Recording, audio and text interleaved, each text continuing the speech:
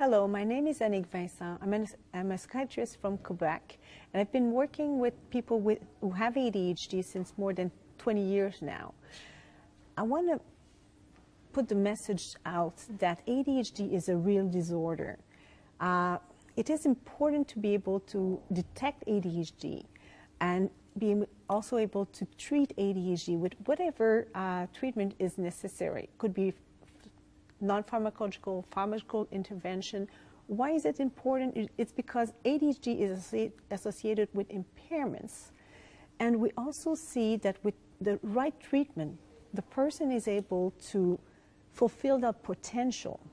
I've seen so many people with great strengths that when their ADHD is well tamed, that they can, do things that they're able to.